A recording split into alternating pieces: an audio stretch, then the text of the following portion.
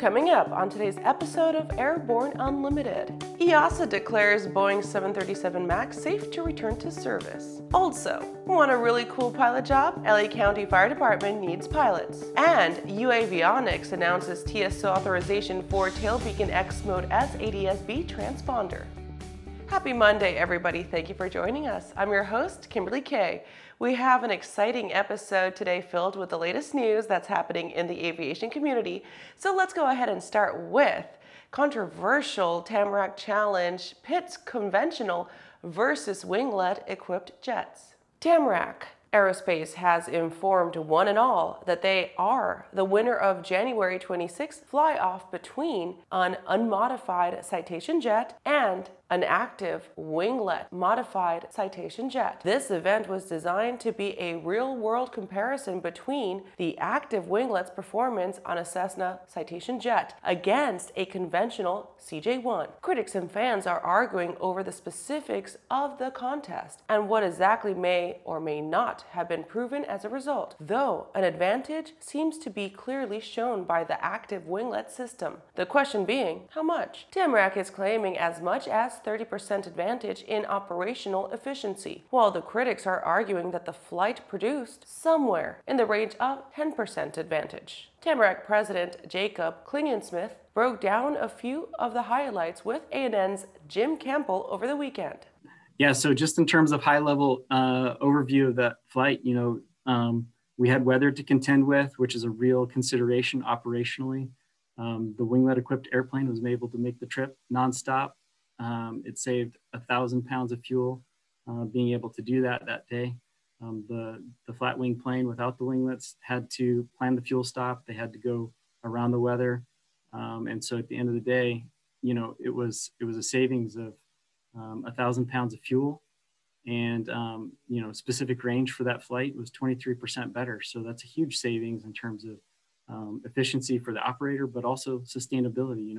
They saved 1.5 metric tons of CO2 emissions on that one flight. So we're really pleased with how it went. We're excited to do it again, maybe with the CJ2 or something like that. Tamarack has invited A&N on a proving flight in the not too distant future so that we can see some of the capabilities ourselves. We'll let you know when that's happening. After the break, EASA makes a decision on the Boeing 737 MAX. More on that after these messages. There's a difference between charting a steady course and pushing for the ceiling. And for nearly a century, Hartzell Propeller has been defining that difference. It's in our passion for engineering and research and our dedication to testing the limits of performance. We are built on honor. We are Hartzell Propeller. Whatever your aviation goal, right now is a great time to get started. So you'll be pleased to know that King Schools is having a sale right now that ends on February 9th. You can get 21% off any course by using the order code right now when you call King Schools or order online at kingschools.com. Let's celebrate a new year of learning and flying, and we hope to see you soon at the airport. Aviation's #1 safety equipment manufacturer. New ELTs and safety products that activate life-saving rescues across the world. ELTs and safety products for every type of aircraft. General Aviation, business jet, rotorcraft, commercial aircraft. Easy installation, affordable pricing, safety and reliability. Visit www.artex.com to view our selection of ELTs and safety products today. Artex, your best last chance.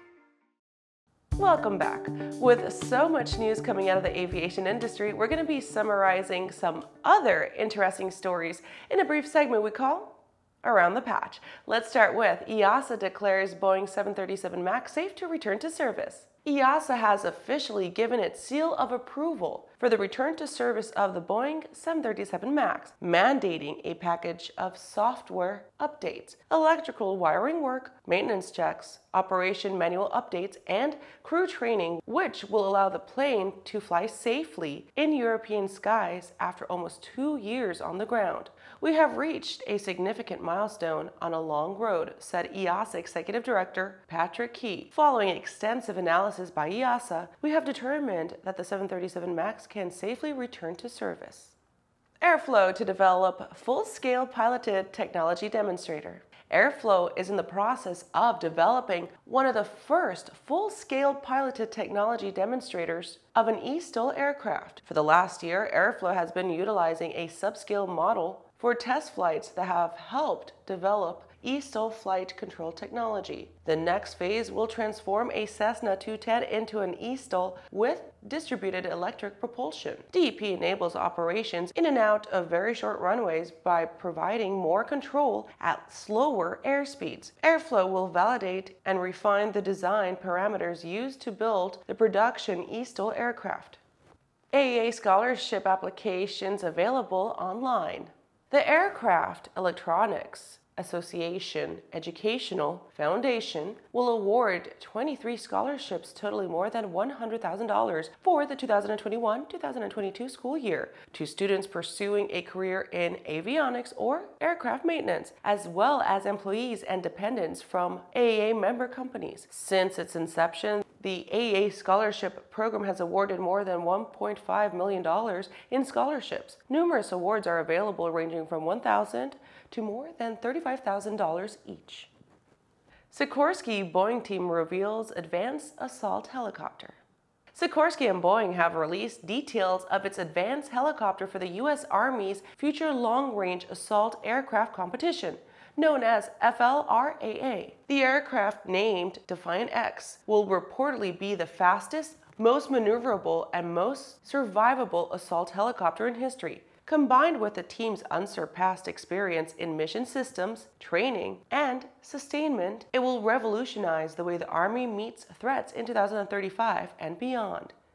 Well, that does it for today's trip around the patch. Now let's return to the rest of the news. Let's go ahead and start with, want a really cool pilot job?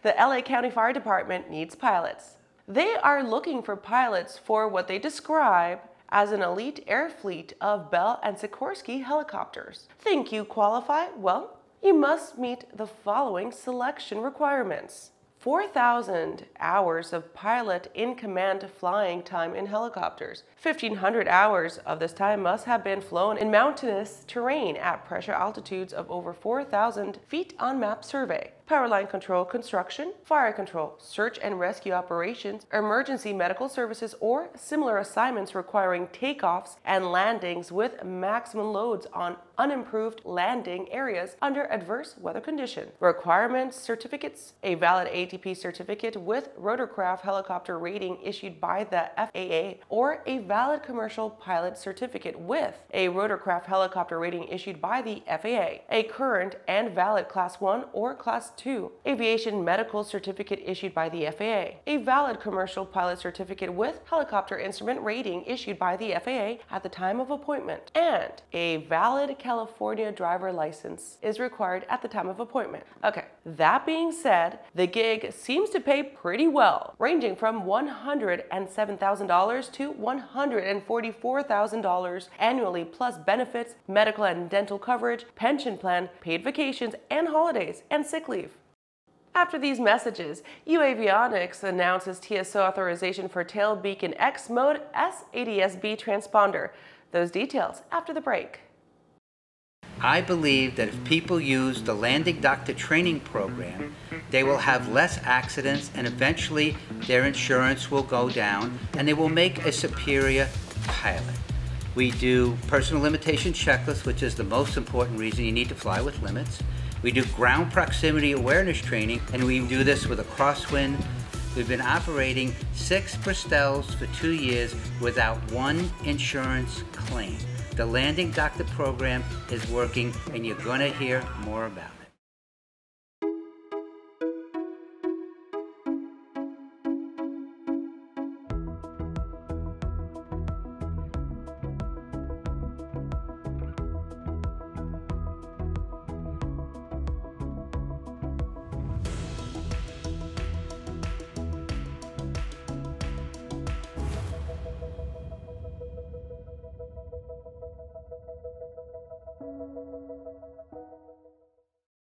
Skyleader Aircraft offers a lineup of the most powerful, durable, and efficient light sport aircraft in the industry. From trainers to roomy cockpits for long hauls, Skyleader has an aircraft for you. And the best part? They're in your budget. SkyLeader's base prices are set low to give you room to customize your aircraft to your needs, desires, and wallet, allowing you to put your money where it matters to you most. Visit flyskyleader.com today to learn about our aircraft, customization options, and chat with the team. Welcome back. uAvionix announces TSO authorization for tailBeaconX Mode ADS-B transponder. uAvionix has received FAA TSOA for its tailBeaconX 1090 MHz ADS-B OUT transponder. The integrated device, which replaces a rear navigation light, includes and combines transponder ADS-B OUT, SBAS GPS, and rear LED position light. tailBeaconX is Aireon Compatible and is designed as a globally compliant, easily installed ADS-B OUT solution for general aviation and urban air mobility, meeting current and future 1090 MHz ADS-B mandates, specifically built to offer maximum compatibility with both ground and space-based receivers used by over 18 air navigation services providers worldwide. tailBeaconX was extensively tested with Aireon and NAV Canada. Significantly increased performance levels were observed over traditional bottom-mount antenna installations, including at lower altitudes and during surface movements. Combining a LED rear position light replacement, a 1090 MHz mode SES ADS-B OUT transponder, SBAS GPS position source, and a dipole antenna into a single package was a major feat for our team, resulting in major cost reduction to our customers, said Ryan Braun, CEO of uAvionix. Safety benefits for search and rescue operations are magnified with tailBeaconX. The Civil Air Patrol uses Aireon data to pinpoint an aircraft's last known location, thus reducing search areas, shaving minutes or hours off the rescue efforts. Well, that does it for our show today. I'm your host, Kimberly Kay. You can catch episodes of Airborne on Roku and Fire TV. Just search for Aero-News or Airborne in the directory. And don't forget to follow us on social media, and feel free to comment with story ideas or just to say hi. Have a great day. We'll see you next time.